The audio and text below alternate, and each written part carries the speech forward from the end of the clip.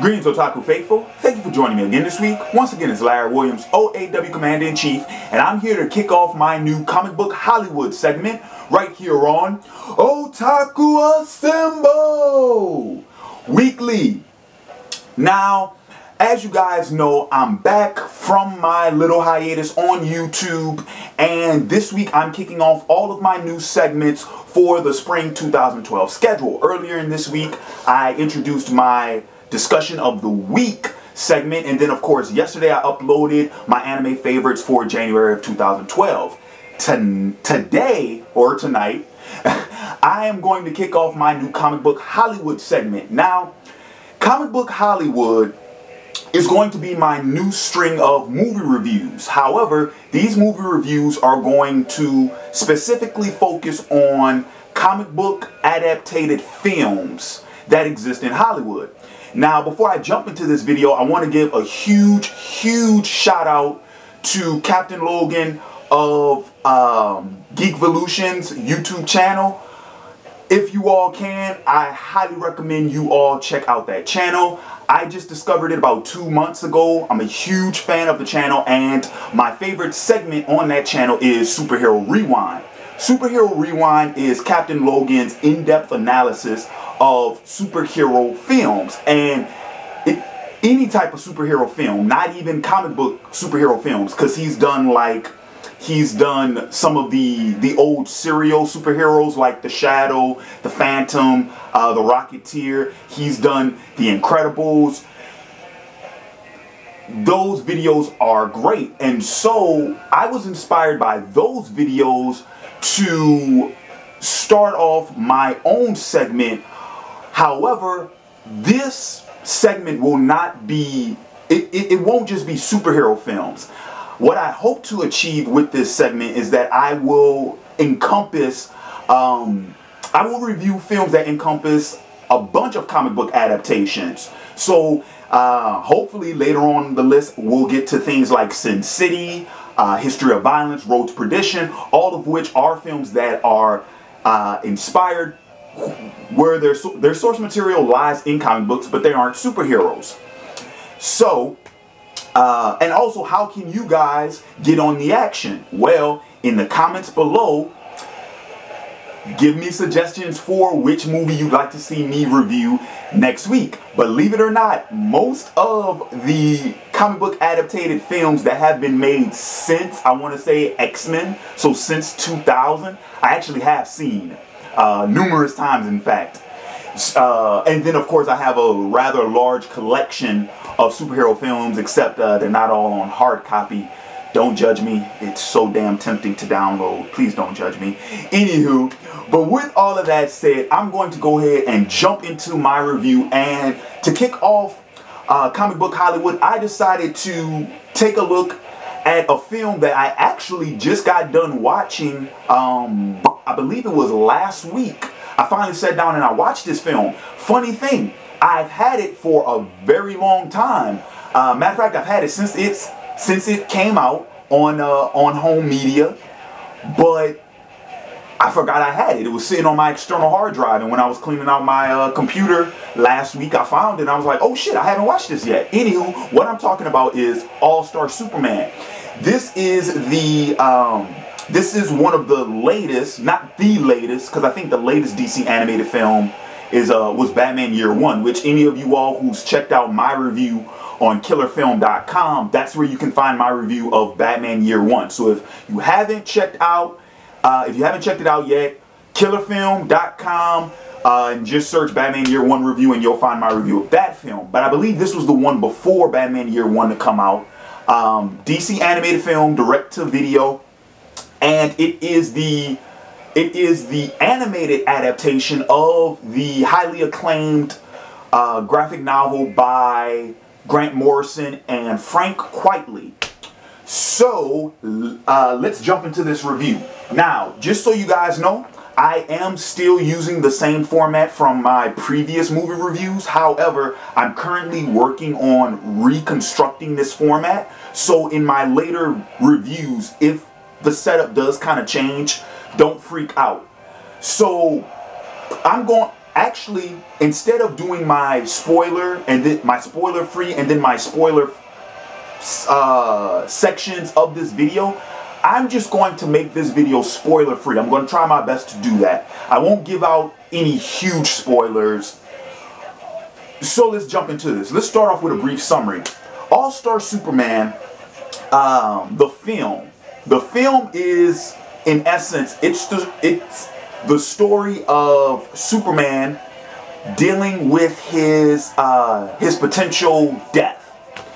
The film opens up with Superman saving a crew of scientists, a crew of astronauts who are making the first man-made trip to the sun. And we find out in the film that that situation, it was a setup to get Superman to swoop in and save the day. Lex Luthor purposely orchestrated an attack on the astronaut and scientist crew so that Superman would arrive to save them.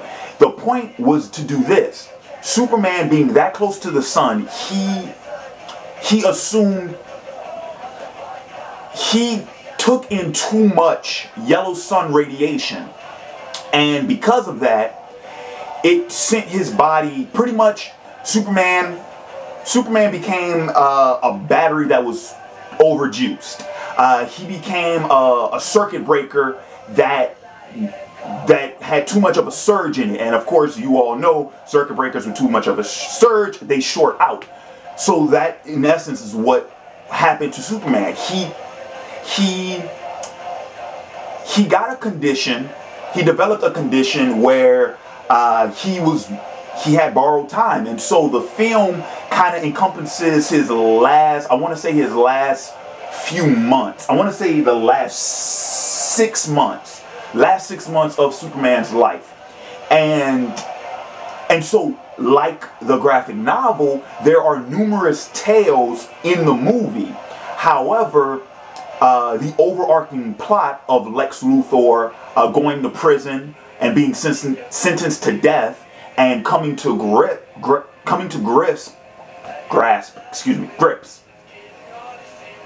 Been a long day. Coming to grips with the idea that while he too is dying, he has managed to successfully kill Superman also. And so, but then of course we find out that, you know, Lex, he always has an ace in the hole. He always has something up his sleeve. So of course, he's not going away that easy. And he has constituencies in place for his grand scheme, which we find out about towards the end of the film. But that's pretty much the film's biggest plot. Now, like I said, all of the other smaller stories that are subplots, they do appear in the film, some of them. But like I said, they're smaller subplots, and me personally, I felt like these subplots had much more legitimacy in the graphic novel rather than in the film. And matter of fact, I'll go ahead and I'll get into some of those subplots right now. A few of the subplots in the film that do exist in the graphic novel are the Superwoman subplot, where Clark he reveals his secret to Lois, and he brings her to the fortress, and you know, he woos her and they have a romantic evening and all that jazz. But the big surprise, the big thing was, it was the day before Lois's birthday. And so for Lois's birthday, Clark had managed to create a formula based off of Lois's DNA that would give her his powers for 24 hours. And of course, he went ahead and he made her a costume and all that jazz so that they can kind of fight crime as a superhero couple for her birthday. Which, like I said, that subplot, while that subplot does have weight in the main plot, because we find out that it's that super formula that Lex steals and that he uses in his constituency plan towards the end of the film. So that subplot does have some weight in the film because, like I said, super formula, Lex uses it, you know. You have to bring up that question, you know, if Lex was going to use that super formula, how would he get it? It's not like he could It's not like he could create him himself. Why? He doesn't know, he doesn't have that type of information on Superman. However, if Superman was to create it and Lex was simply to steal it, okay, that makes sense. But why would Superman make a super formula for Lois? So that subplot actually fits within the main plot. And like I said, while it was done relatively well in the film, I think it was done much better in the graphic novel. It has more weight. It takes more time to develop it, and it really was a well-composed romantic piece for the graphic novel. But like I said, in the film, that's probably the most significant subplot. The smaller subplots were like the confrontation with Atlas and Samson, which is part of the Superwoman subplot, but I felt like that could have been left out of the film. I really don't. I don't think it was significant to the film at all. Yes, once again, as I said, it's part of the Superwoman subplot, but it's so small compared to the overarching storyline that I don't know why it was in the film. However, the subplot that I do want to talk about is the. Give me a second. I want to go ahead and make sure I don't mispronounce any of the characters' names. Yeah, the Bar-Rel and Lilo storyline. That subplot, the first, I believe they were the first, but they were definitely the most successful. The most successful Kryptonian astronauts who were away from Krypton when it exploded, you know, they survived. And when Clark takes a trip out into space, it differs in the graphic novel and in the movie, his reasonings for that. In the graphic novel, he was returning his pet Sun Eater to his homeland in space. And so when he came back, that's when Bar-Rel and Lilo, I think it's Lilo is how you pronounce it, or Lila, they follow Clark back to Earth. In the film, it's when Clark returns the small Kandor that he has stored in the fortress. He returns it. He goes to Mars, and he sets those Kandorians free. And then, of course, when he comes back to Earth, they follow him. So the reasoning differs in the film. But what happens is when Clark returns to Metropolis, he finds out that Bar-Rel and his wife have kind of taken it over, and they are starting their, you can call it their campaign to take over Earth. And of course, it's a nice little spin on the Superman tale, because they are what Clark could have been if he wasn't raised on Earth, if he wasn't raised by the Kents. You know, the idea that they know that they're a superior race to the humans, and so when they show up, of course, they want to take their rightful place at the top of the chain. So Clark having to confront them and having to, you know, I mean, hell, I think they even mention in the movie, Bar-Rel is his uncle, I believe. Like, that's his aunt and uncle, if memory serves me correctly, because they're part of the House of El. They're part of the El family, so they're either his uncle or his cousins. But Clark has to face members of his own family who want to take over his homeland. Well, how do you deal with that? Let me tell you why I want to talk about this subplot. It's because this subplot it doesn't get enough time in the film. Like I said, the whole Samson Atlas thing, I felt could have been left out of the film. But this subplot, I wanted to see more of. And I mean, this whole thing was wrapped up in about 8, maybe 10 minutes. That's a stretch, 10 minutes. I think it was wrapped up in like 8 minutes. The subplot was started and it was wrapped up real quickly, and I really wanted to see them expand on that subplot. I thought that was good. I mean, hell, just from a literary standpoint, you're talking about Superman in his dying days, and he has to face a part of his past, a part of his Kryptonian heritage. That's fucking cool. But it was, like I said, what was in the movie wasn't bad, but I felt like it could have been better. So I felt kind of let down on that. Okay, another subplot I want to address, which is technically is not so much of a subplot because it's actually part of the overarching story, is the prison riot when Clark visits Lex in prison, and there's the whole little confrontation in prison. It takes place in the middle of this film. I thought that was great. That was my favorite part of the movie. That was great. It was really cool to see Clark, you know, try to use his powers around Lex, but to keep Lex from figuring out that he was Superman. You know, so he's trying to keep his secret identity intact and that type of jazz. I thought it was really cool. And at the same time, he's fighting Parasite. He's fighting a super villain.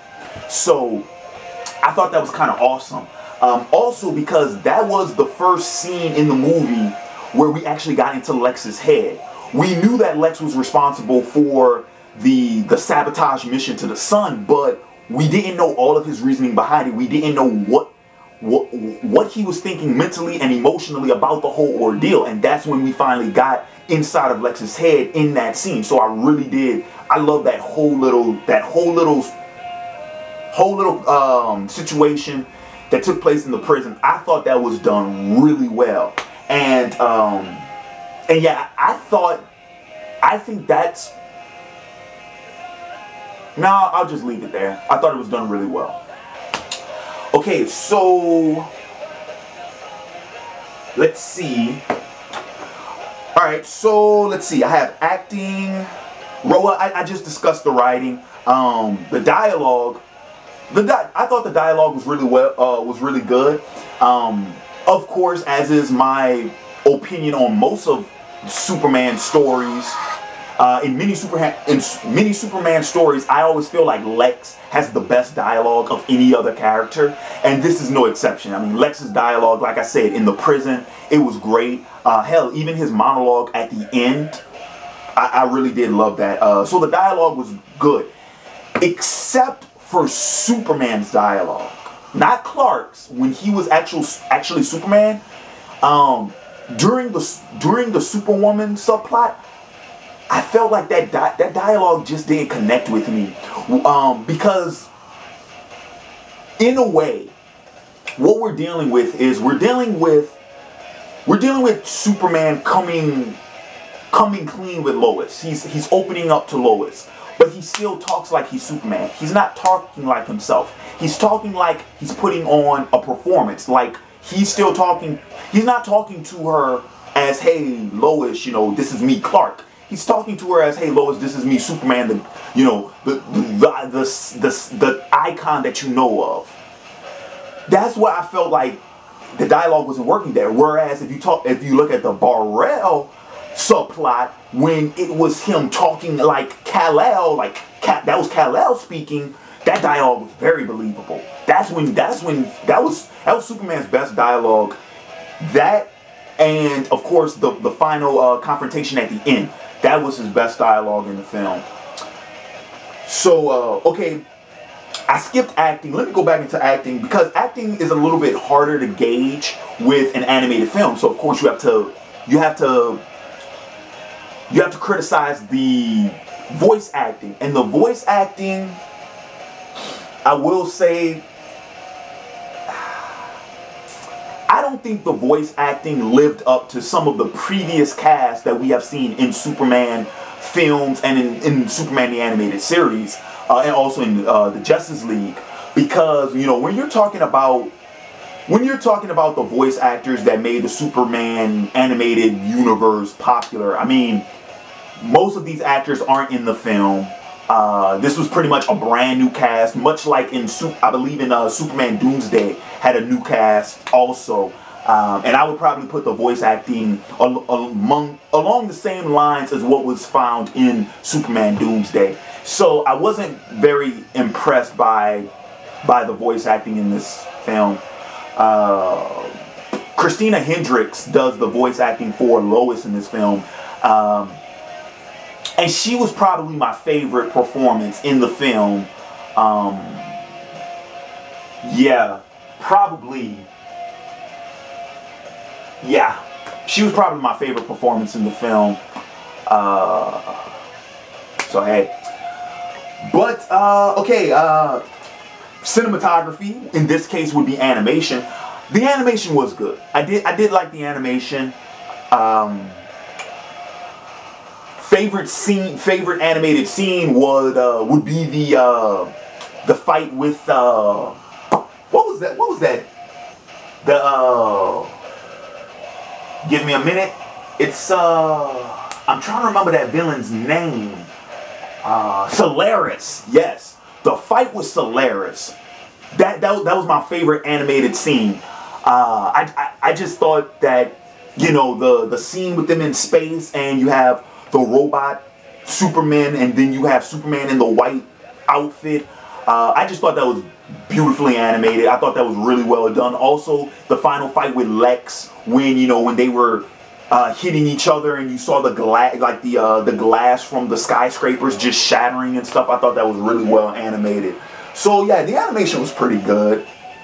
It's what I would expect from a DC animated film. Not particularly special, but right on par with what I would expect. So the music, which in this case, music was done by Christopher Drake in this film. The music, it was okay. It wasn't bad.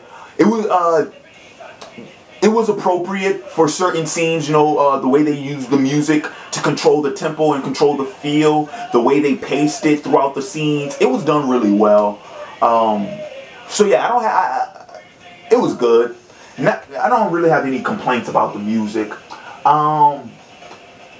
But before I jump off this review, I do want to go ahead and make this note, because I was surprised when I looked this film up and I looked at the cast and crew, and apparently Dwayne McDuffie wrote the film. He developed the adaptation for it. And for any of you all who may know, Dwayne McDuffie is he's a comic book writer. Well, correction, he was a comic book writer for many years, and he's also the creator of Static Shock. And he worked very heavily in the Justice League series. And of course, he passed on February 21st of 2011. And ironically, this film was released the day after his passing. I'm a huge fan of his work. And like I said, though I did have my problems, though I did find my problems with the film and with the writing and with the story, All-Star Superman is a very hard, for any of you all who have read it, you know, it's really hard to adapt that. And I think that McDuffie did the best he could with what he had. So I do commend his effort. And also, I've never done this before, and like I said, I know I just spent like the last 20 minutes criticizing the film, but I actually do want to dedicate this review to his memory. So, with that said, my final thoughts on the film, like I said, it's tough. It's really tough to adapt All-Star Superman. The graphic novel is just written that way. It's hard to adapt it. But I do commend them for trying. But I did feel like the movie did fall short in a lot of ways. Two themes, because I haven't really talked about themes in the film, and I'm going to go ahead and wrap this up with this. Two themes that I felt the movie completely fell short of, that the graphic novel achieved in. Number one, the idea of Clark's identity. Because in the film they kept playing it off as he's either Clark Kent or Superman, where we know that in the graphic novel that's actually addressed and is answered, because Superman, Clark Kent, he's not Clark Kent and he's not Superman. He's a melding of the two, because both of those personas were created by the real man who he is. That's not addressed in the film, and I felt it should have. I felt like, for lack of a better term, they fucked around with that idea. They didn't explore it the way they should have. The second, which was my biggest problem with the film overall, was the idea of Superman's mortality.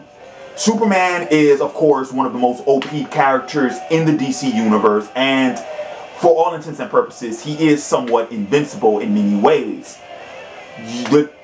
you finally have a story where Superman has to come to grips with his mortality. The idea and the concept that he is going to bite the bullet, he is going to die.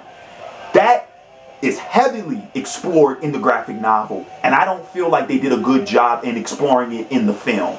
Now, yeah, you can go ahead and argue there's just not enough time, but like I said, this graphic novel, it dwells into so much, so many ideas and so many themes that it's really hard to pull off in an animated film. Now, I felt maybe in a live action film, but it's really hard to pull it off in an animated film.